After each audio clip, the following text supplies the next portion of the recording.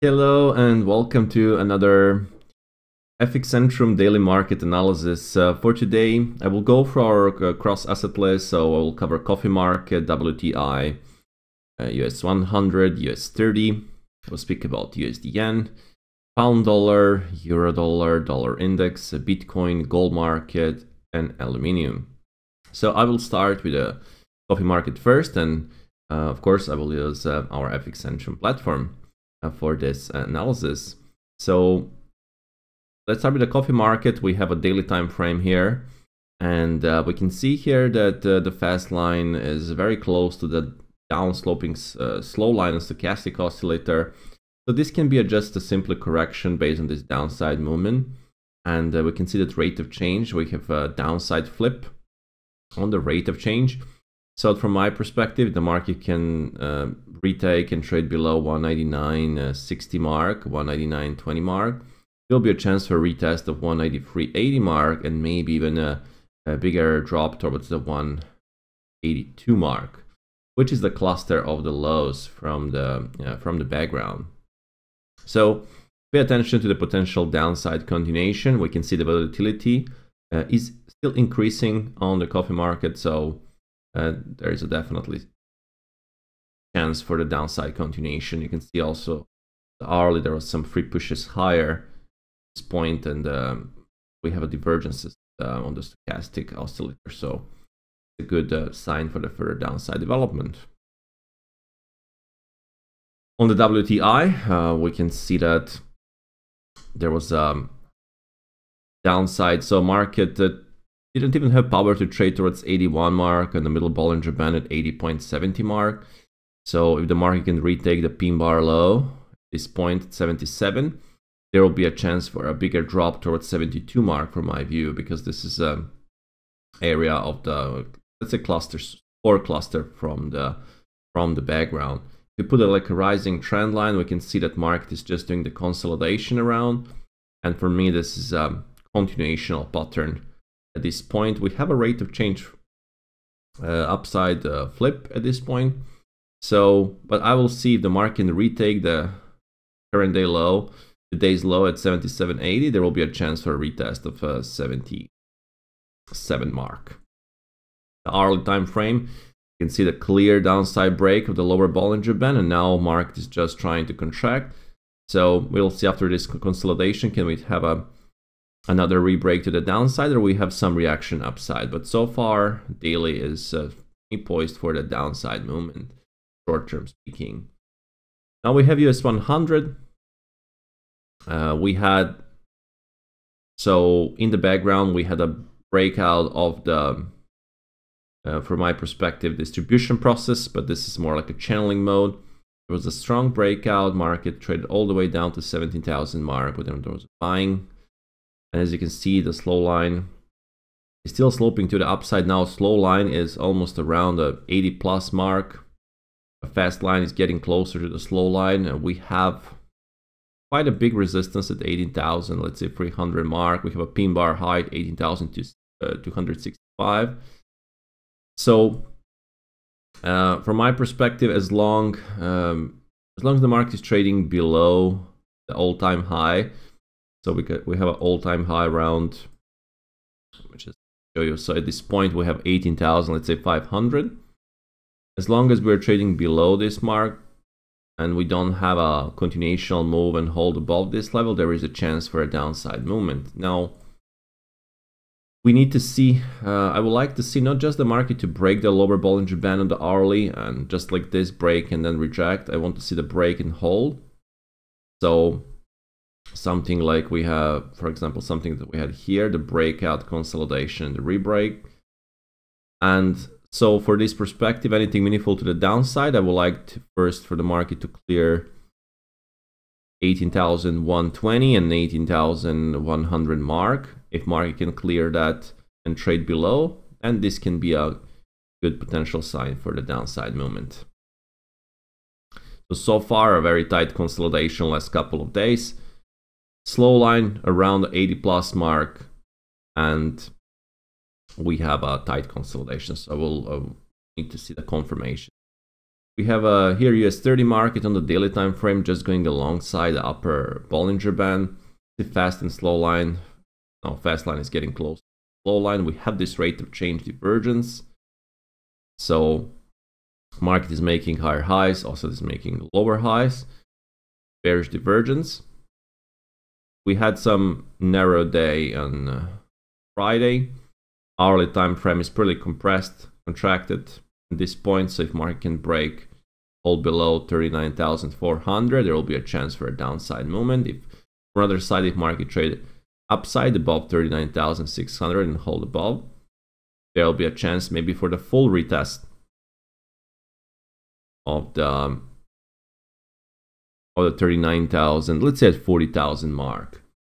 But as I said, the divergence on the rate of change and the fast and slow line is getting pretty much close to each other, so we might see some rotation at this point. Upper Bollinger Band, we had already a couple of days higher, and we didn't have single down day since about 7 days in a row. We didn't have a down day, so there's always chance for that, and we'll at least pull back on this US 30.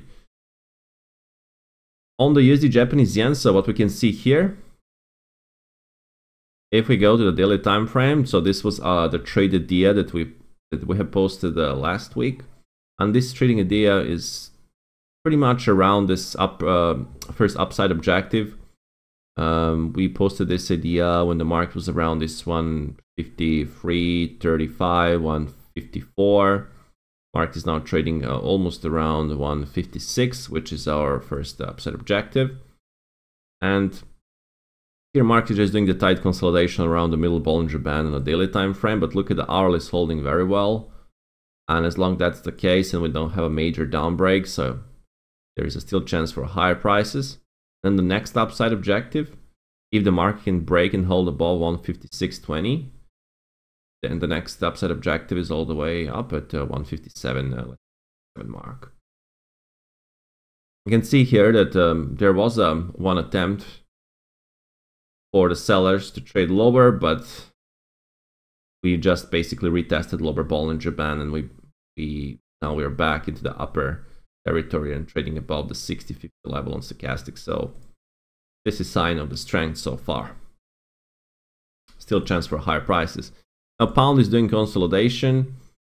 We have a resistance, the pin bar high at 1.2, I will say 1.2 630 mark. We have a support area and the pin bar low at 1.2 450 mark. So we're basically between the support resistance. We have a contraction that is happening on the Bollinger Band. Fast and slow line are sloping to the downside in that sense, but so far I will say this is a consolidation. I would like to see the breakout, either support or resistance for any meaningful directional move. Euro dollar is pretty much similar. So we had, now the fast line is getting closer to the slow line. We have a resistance at 1.0812, and we have a support around 1.0720 mark. So consolidation is going on. Now we have a dollar index. On the dollar index, we had a rejection, but here we can see the slow line is sloping to the downside and fast line is sloping to the downside. So if the market can re-break, for example, 105.75 and hold above, then there will be a chance for a upside movement towards, for example, 106.45, an upper Bollinger Band. On the other side, if market can re-break lower, the pin bar low at 104.50, and there will be a chance for a downside movement towards, for example, 104 mark or even 103 mark. So we need to observe this. Hourly is pretty much like in contraction. There was a down attempt and then immediate reaction up. So now we have this tight consolidation on the hourly time frame. So I would like to see the breakout and hold either above this level or below this level here. And on the Bitcoin, so we had this down break. It was a clean down break and no bigger reaction from buyers. So now we have a possible bear flag on the hourly, as you can see here. Let me just show you this point. So we have this bear flag. So if the market can re-break this to the downside, so if market can trade below 60,000 mark, let's say, there will be a chance for a bigger downside movement, maybe even towards like a 57,000 mark, and then we have the next level at 53,000 mark, and so on and so forth, and then around the 43,000 mark. Still on the daily time frame, market's trading below the middle Bollinger Band. We have more like a contraction, and on the Bitcoin here on the daily in the Bollinger Band. So still, from my perspective, the re-break of 60,000 mark can be a good confirmation and continuational pattern for the Bitcoin for the further downside movement. On the gold market, the daily time frame is contracting, so we can see there was the fast line is all the way up around the 80 mark. Slow line is sloping to the upside. There was a rate of change flip to the downside. So, and then this day and on Friday we close in the middle. So this is not particularly good sign of strength. It's more like a sign of weakness. So now we have again 2420, 2423 key resistance levels, key support around 2279. We are in this basically consolidation, and the Bollinger Band is pretty much contracting, and it's pretty tight at this point. So I would like to see major breakout of this contraction in order to confirm further directional move. And on aluminum, we had a down break. So as you can see, slow and fast line are sloping to the downside, and the market closed just around this 25.15. And we have a lower Bollinger Band. If market can break this level, then the next downside objective can be this, say, 23.92 mark or 20 or 34 mark. So that will be all for this FX Centrum daily market analysis. If you didn't visit our website, you can do that. So fxcentrum.com. You can explore 100% deposit bonus. This is a very, very big boost for your account.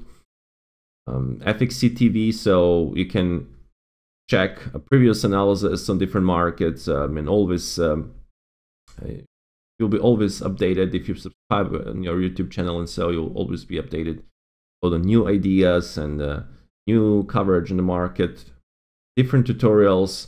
You can open account literally in a few minutes. It will take like a couple of minutes to open account, and of course then you can enjoy our software, our platform, basically FX Centrum charting platform. So that'll be all for this FX Centrum daily market analysis. Have a good trading day, and speak to you soon.